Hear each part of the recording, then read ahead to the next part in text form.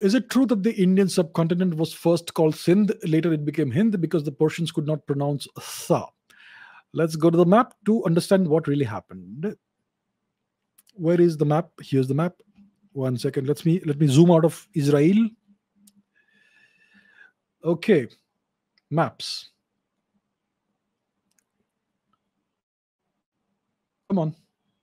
Where's the map? Here it is. I'm not sure why it's showing me the night side. Okay, here where we are. Let's put the actual map on. Okay.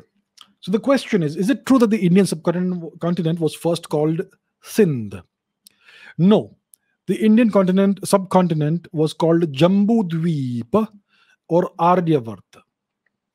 That's what the Indians called it.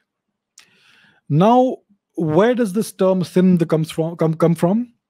It comes from the river Sindhu, which is now called Indus in the English language, the Sindhu River.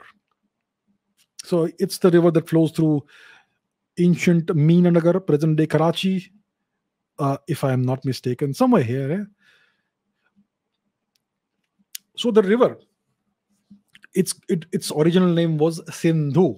Now you are right that our Persian cousins had a different way of pronouncing the language.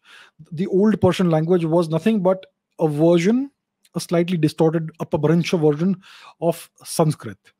The pronunciations were different. So instead of sa, they would say ha, right? So instead of Sindh, they would say Hind. And the Greeks and other foreigners who came to India, they came through Persia. And when they would have conversed with the Persian friends of ours, the Persians would have said, yes, Hind, over there, Hind. Yeah, eastwards. So that's how all the foreigners started calling India Hind. That's how it happened. It happened because the Persians called this region the region of the Sindhu River, but they called it the Hindu region or the Hind region. And that's how the term India came into the picture, which was a further corruption of Hind into India or whatever. So that is the story in brief. How India came to be known as Hind, because our Persian cousins could not pronounce Sa.